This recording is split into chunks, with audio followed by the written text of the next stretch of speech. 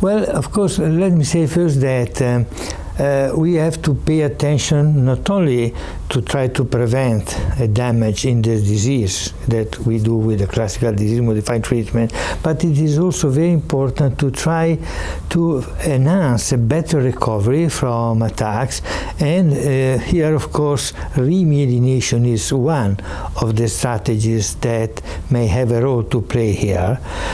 There are a lot of ongoing phase 2 trials that explore possibilities to stimulate remyelination, including also some very recent observation that some cellular therapies may also have a role in such a possibility to promote recovery. We just published at the beginning of the last year a seminal paper on the cellular therapies and particularly neural stem cell therapy from this point of view.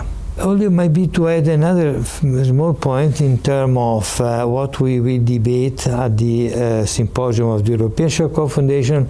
Another very new way to try to enhance recovery is neuromodulation.